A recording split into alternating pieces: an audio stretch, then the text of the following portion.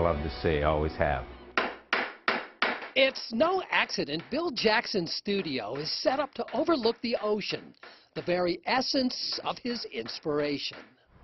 The fishermen, the wildness of the ocean, the uncontrolled adventure.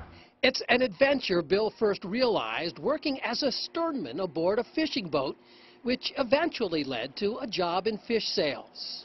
Though life, he says, was comfortable, it was not complete. I felt that there were things that I was missing out on by always handling, processing fish, so I wanted to be more creative. Admittedly, Bill never dreamed he possessed this sort of creativity, not to mention the talent.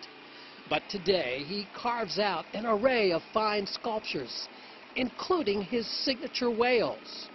Only these he likens to more of a craft-type piece, which helps fill the gaps between his bigger jobs. It's artistic, but it's low cost and easily attainable.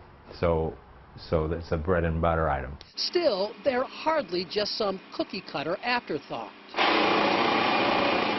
Bill spends hours cutting and fitting each piece of reclaimed wood to create, hopefully, the gnarliest-looking whale you'll ever want to hang inside your house. Yeah, the world is too perfect.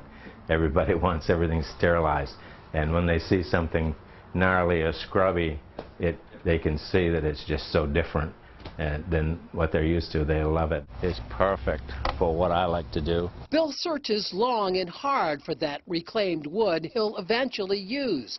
His backyard is piled high with aging dock planks and tree stumps. They're not much now, but that's the idea. Well, to me, I'd get a big sensation out of making something out of nothing, actually. Something that most likely will speak of the sea.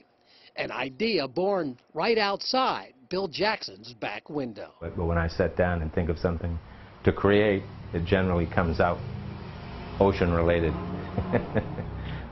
So I hope it continues.